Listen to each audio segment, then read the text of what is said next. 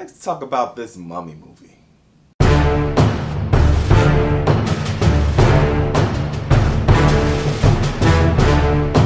The Mummy, starring Tom Cruise, Russell Crowe, Sofia Boutella, and Annabelle Wallis. The story of a archaeologist, is he? The preview seemed like he's an archaeologist. Or adventure seeker, or I don't know, whatever he is. Searching for treasure, stumbles across this 5,000-year-old tomb, recklessly releases the mummy within, and then all hell breaks loose. If you don't know, The Mummy is the first of the Dark Universe franchise by Universal that is rebooting and modernizing a host of monster movies.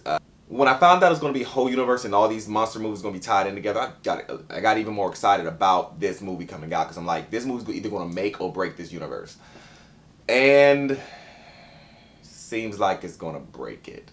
The movie itself, the movie kind of just flatlines. It's not really suspenseful. It's not really horror. The Mummy, she was a little lackluster.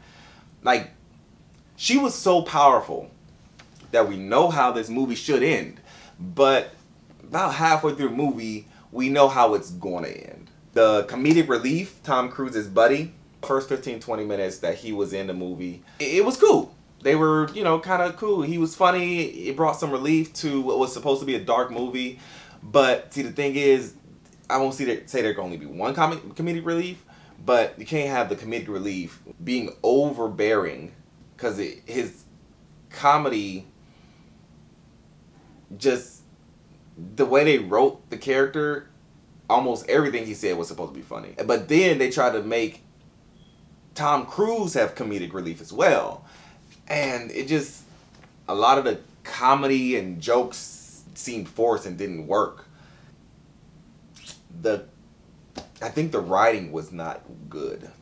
I was trying to like it, but it just kept pushing me away. Like, it would almost get me there, and then I'd be like, no, you don't want to like me. Like, damn it, you almost had me. Don't do that. And then it would try to pick up, and I'd be like, oh, cool, I'm almost there. And then it would stop, or then it would do something dumb, or then they would have a stupid joke that didn't need to be there. And it just kept losing me. I feel like this movie suffered from making the antagonist too strong. There was no real horror aspect to it. You know, I feel like a lot of horror movies suffer from overuse of CGI. In the past, with the old Dracula, the old Mummy, they had to use their ingenuity and creativity. And that came across the screen because it's like, man, this stuff could really happen. This is crazy. This is, or not really happen, but it looks real. Whereas now it's like, it just looks fake. I will say this, when it was being just a monster movie, minimal CGI, it was just Cruise and Annabelle and Boutella and Russell Crowe or whomever was on the screen, and they were just interacting together with no CGI, and it was just being a monster movie, it shined. That's when it was a good movie. Too bad it didn't have too many of those parts. Russell Crowe shined in the role of Dr. Dr. Jekyll, Mr. Hyde. If The Mummy doesn't kill this whole franchise reboot before it even gets started, I look forward to seeing Russell Crowe reprise that role, because every time he was on screen, it was electrifying. It's electrifying! The battle between himself and himself, the battle between Jekyll and Hyde within him, great. The best fight scene in the movie involved Russell Crowe, so that was a little weird. But yeah, Russell Crowe, he made this movie a decent movie. I feel like they wrote The Mummy. They wrote her, the way they wrote her just wasn't good. The monsters don't need to talk. That's what kind of make monsters monsters. They create fear by action, not by talking.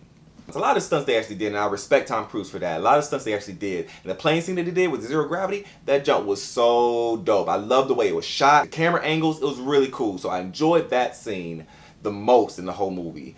Overall, this movie isn't a terribly bad movie, but it's not terribly good either. I would say you can skip this one. There's no need to go see this one. Or you can just wait to Redbox. I'm going to give this movie a C-. But that's just my opinion. You can go see the movie and think whatever the hell you want to think.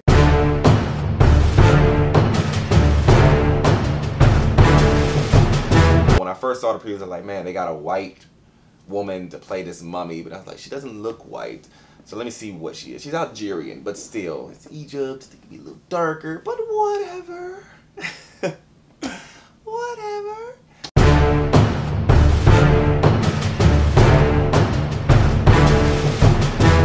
In my opinion, it's not better than the Brendan Fraser mummy. And you're going to compare it to that mummy. And it might be nostalgia. I'll review that and watch that again eventually. But it might be nostalgia. I admit, but it doesn't matter. It's not better. Don't forget to like, subscribe, comment. If you have been following me, my Facebook page is up. You can get to the links on the banner on my YouTube channel. Facebook is up. I'm still doing some tweaks to it though. Twitter is up. Follow me on Twitter. Follow me on Snapchat. Follow me on Instagram. I get behind the scenes stuff on Snapchat. I post my thumbnails and stuff first on Instagram. So if you want the whole experience, follow me on social media. I would really appreciate it. And thanks guys for watching my videos. Slight has reached 100 views. So it's that's a little exciting. And